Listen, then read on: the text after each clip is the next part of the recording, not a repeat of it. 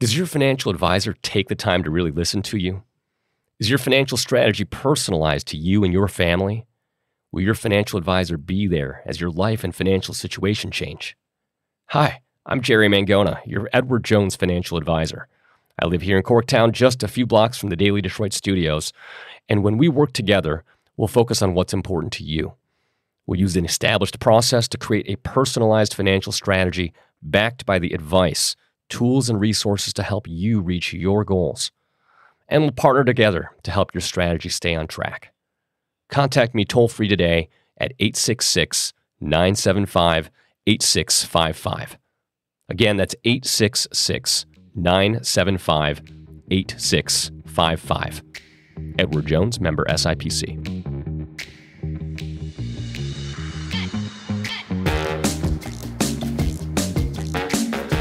Hello, friends, and welcome to a special edition of Your Daily Detroit for Wednesday, February 22nd, 2023. I am Staes, and across the table from me, we have caught a... What day is it? It's Devon O'Reilly, but... it is not Friday. But did you say it was Wednesday? Dude, are you lost? Like, where's your car? I've wandered into the studio on a Wednesday, but I mean, we're here, so we might as well talk, right? We should, because there is news to get into. Breaking news as we are recording this, that there are new plans for development at Cadillac Square, right around that Monroe blocks area. We're going to dive into it in a minute. But first of all, Devon O'Reilly, where have you been? Well, we got to start there, I think.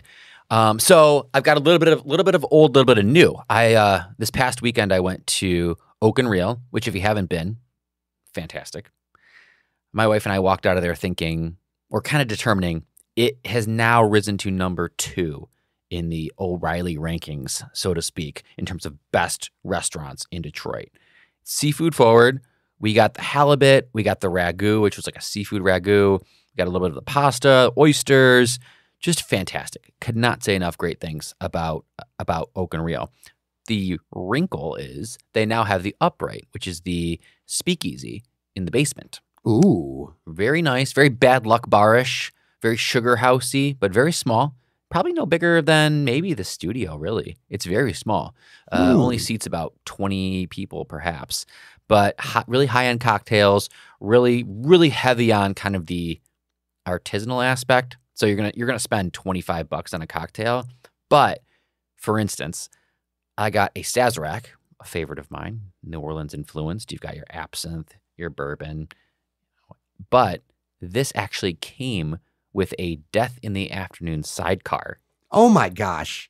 So 2 drinks. Which is even better, because listeners will remember our talk about Death in the Afternoon. Exactly. The Hemingway cocktail. 2 drinks for one. So you got your Sazerac. Then I got an extra little drink, which is champagne and absinthe. I actually introduced my family to the Death in the Afternoon. I have a relative, cousin by marriage, who is obsessed with Hemingway, had never had Death in the Afternoon.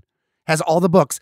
I go down into his office in the basement, and it is 10 feet of Hemingway books and old copies and whatever. Never had Death in the Afternoon. And let me tell you, it was a revolutionary experience. But I bet he's read Death in the Afternoon. He has. He was so excited. He just didn't know there was a cocktail. Wow. So I had a fantastic experience. He fell asleep after Death in the Afternoon, too. Well, in our purposes, death pretty much just means falling asleep. But that's what you do. This is not a drink where you're like, let's go. It's like, I'm going to go to sleep now. Which is a good one for us. Yeah. This was a Saturday night, but I digress. Great experience at Oak and Reel. So, can't say enough good things about that experience. Older crowd. I was surprised. A little bit of an older crowd. Okay. Again, relative to me being in my mid-30s even. It was probably 50s, 60s. And the upright. Pro tip, if you go to Oak and Reel, the upright does not take reservations. So what you can do is talk to your waiter or waitress, let them know you'd like to go downstairs, and they will arrange a couple seats to be saved for you in the basement at the upright. So that's a nice tip. So you have a good shot of getting into the upright if you're dining at Oak and Reel. I am so glad to see kind of like that speakeasy thing spread out to more places where it's, a really special and kind of like a treat experience, if you will. It is. It's a great, again, you could go there on your own, but I do feel it's really cool of an experience to go have dinner at Oak and Reel, and then you can kind of just pop downstairs because it really is a speakeasy. I mean, people throw that term around a lot now. I feel like everyone wants to call it a speakeasy. My thing is, if you can access it from street level or if there's a sign for it, it's not a speakeasy. You know what I mean? Mm-hmm. Like, it has to be hard to find or kind of hidden, and this fits that bill. You have to go downstairs, past the bathrooms. You got to find the door, and it's not really marked well. Like, that's a real speakeasy. Well, and there's so many great options around there now. Just right around the corner, you've got some great options, both alcoholic and non-alcoholic, at the excellent Dragonfly. Yes, Jerry, I have not been to You have Dragonfly. not been to Dragonfly? I have not been it there was yet. right there. It's You hey, find the hidden bar, but you don't find the one with the run in front of you. Come on, Devon. Jerry, you know what? Now I'm a father now. I've got the baby at home. We could only get away for so long, and this allowed us to have dinner at Oak and Reel and have a drink at the Upright. In my younger years, I could have also had a nightcap at Dragonfly, but I could not do it this time. Fair. But I think you should check it out because, these places are really starting to get a lot more notoriety lately. Oh, yeah. I mean, it was a thing where every new opening was a big thing, but now, they get picked up and then you kind of forget about them in a sense because there's always something new coming on. But I agree. You gotta stay up on things because it just doesn't stop, Jerry. We're back now to the point where openings, new restaurants, new bars, new cafes are happening all the time now. And so even more reason to listen to Daily Detroit because we stay up on all that. Well, you need to know where to go. That's like half the thing, right? What to know and where to go. We got that where to go covered. We Always. do. If I'm here, we got the where to go covered. And I have something what to know. Let's circle back to our big news of the day because I don't think we can let it sit for too long. 1.5 million square feet of development has been announced by Bedrock. This is literally, we are recording the show. The email has been in my inbox for 34 minutes. So this is pretty much the freshest kind of podcast that you're going to get. Basically, the idea of this is that this is going to, I guess, replace the old plans for Monroe blocks, which were very ambitious. Do you remember all those plans? Yeah, I think it's important for the listeners. Let's step back a minute because when Bedrock has talked about all of their developments, and again, I'm putting multiple hats on here. We had Kofi Bonner at the Detroit Policy Conference, and he kind of laid out what the priorities were. And the priorities were finish the Hudson site in 2023 or 2024 early, finish the book tower. And then they were kind of turning an eye to the Monroe Blocks project, which was going to be very advantageous as it is. But Monroe Blocks kind of got put on the back burner a little bit in Bedrock speak. So I actually wasn't, and I don't think you were either. We weren't expecting any kind of big announcement on Monroe Blocks. So this is kind of a surprise. I had mentally kind of put that in the it in the box to the left, like Beyonce would say. Exactly. Right? But this wasn't going to happen for a while. It was in the box to the left. That we were going to be getting like the Monroe Midway and the whatever and the drive-in theater for the foreseeable future. There are some big changes to what the Monroe Block thing. First thing I would say is the use of the National Theater. Mm-hmm. Because the National Theater was a big point of contention with the Monroe Blocks plan, where originally it was going to be demoed, and then the front of it used to be a burlesque theater. If you're not familiar, I will put a link to historicdetroit.org in the show notes. Dan Austin, who does a great job of cataloging all these old buildings, it had life as a burlesque theater, vaudeville, all that kind of stuff. Beautiful facade, right? Pretty much irreplaceable. It was going to be kind of like an entrance archway. I wasn't necessarily against all of the plan because a lot of the inside of that theater, unfortunately, had kind of rotted away over the years. I had seen in other cities where kind of like a triumphant arch can really work and be kind of interesting. But no, this is going to be a, quote, world-class entertainment venue and anchor of the development, which is kind of huge. In fact, they're going to say 60,000 square feet dedicated to entertainment offerings, including the National Theater. So, number one, big pivot on the plan right there. It is. I mean, I think it had to change. If I recall the original Monroe Blocks plan, there was a ton of office space, which, as we know, Jer, and we talk about all the time. And we have the unpopular opinion that maybe they don't need as much. Right.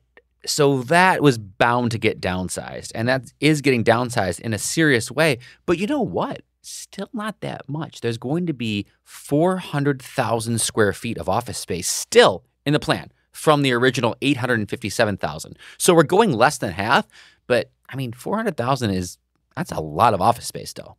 They're also going to be doing between 250 and 280 new residential units across 230,000 square feet, 90,000 square feet for a market hall, a grocer, restaurants, and other retail. I can't tell you how many times people say grocery store, grocery store, grocery store. Now, I will shout out that some listeners have highlighted City Market in downtown Detroit as an option right there. But I've also had a number of listeners who literally moved out of downtown in the last 3 years and wrote long emails about why they left Detroit and moved to places like Bloomfield Hills, Royal Oak, etc., because they felt like they were not close enough.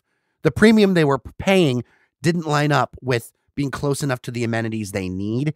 And if this comes through, like a real grocer like that, you know, because Plum Market's like a grab-and-go place. Like, it's not really a grocery store, the downtown iteration.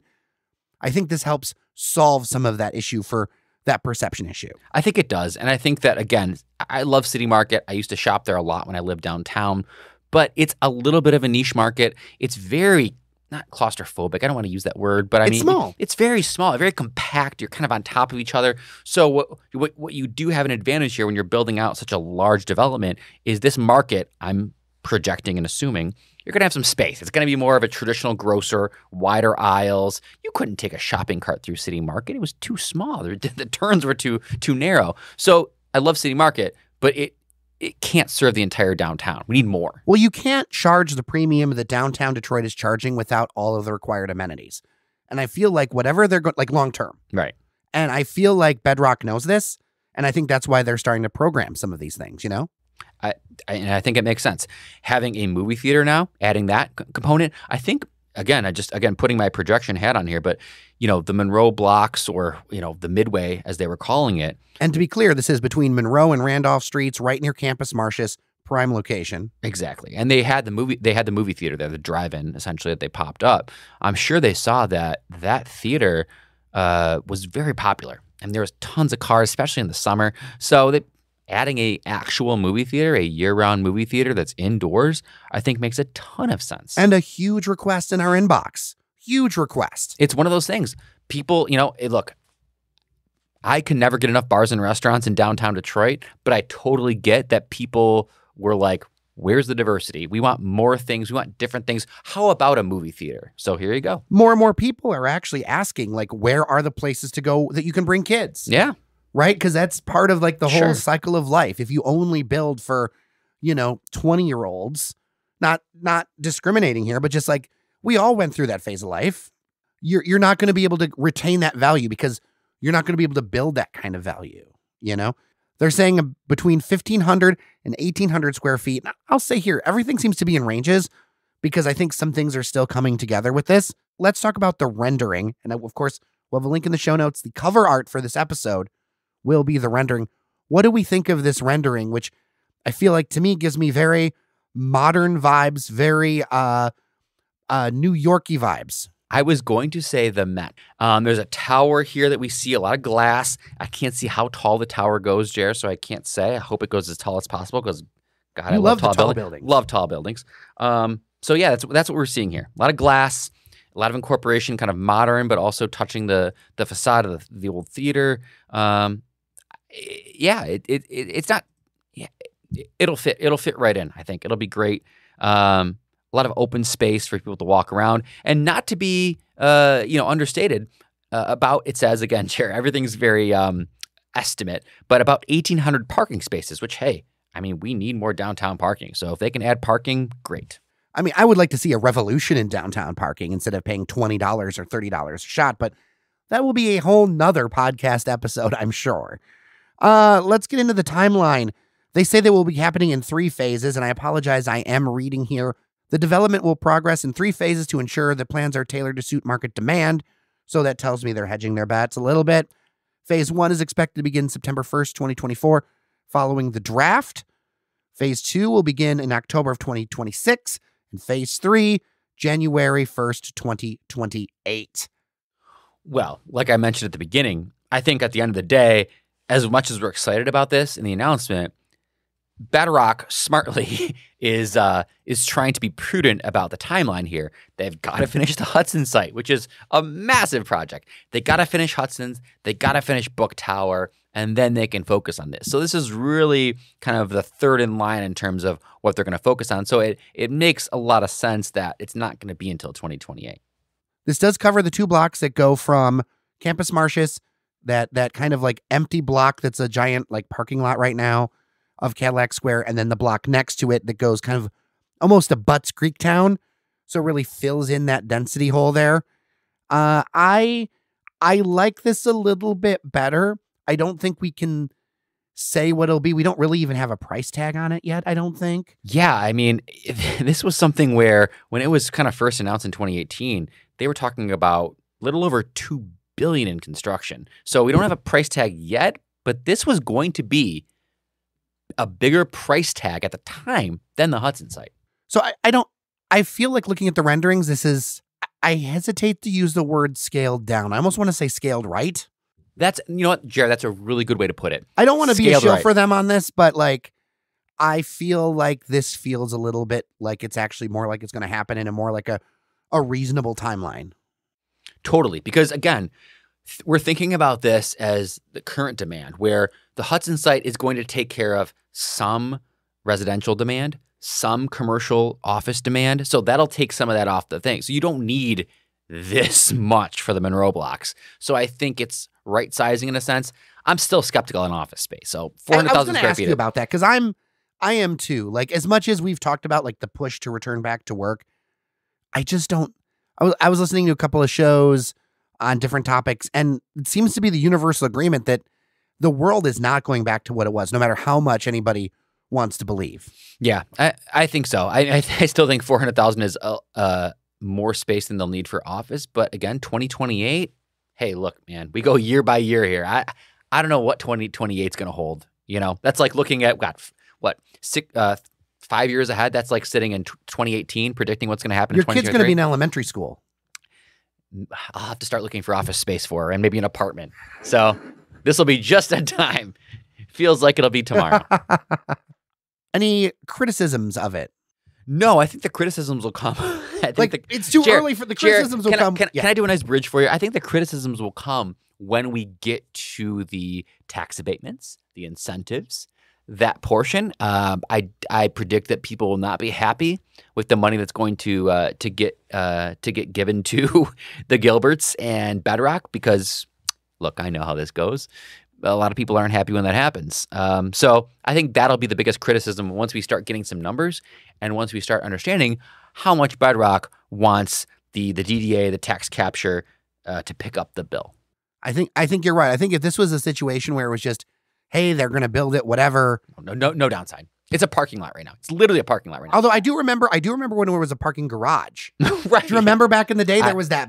Remember that club that was in there in the bottom of the garage, and then there were a couple of ice cream shops, and then the shoe store, which moved across the street. Yes. But that garage was falling apart. So suffice to say, if it wasn't going to be this, there ain't a developer, business owner, individual living in Michigan who could make a project of this size happen other than a Dan Gilbert, other than a Bedrock. So you know what? I'll go back to what I always say.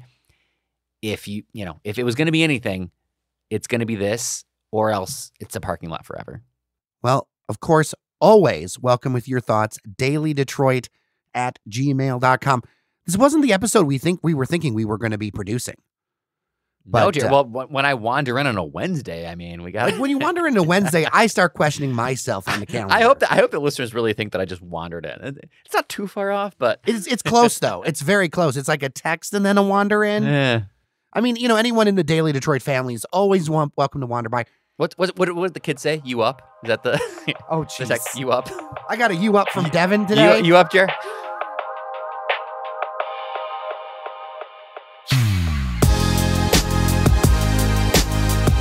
Well, that is it for a special edition of the show. Glad I wandered in, Jer. Lots of good stuff to talk about. I know, especially because it's like freezing rain out there. Thank God I've got a place to go, Jer. Dearborn is not too far from the studio, so I was glad I could just wander in here on a cold and rainy Wednesday. Well, it was a pleasure. With that, I am Jer Staes. Thank you so much for listening to your Daily Detroit. I am Devon O'Reilly. Remember that you are somebody, and we'll see you around town.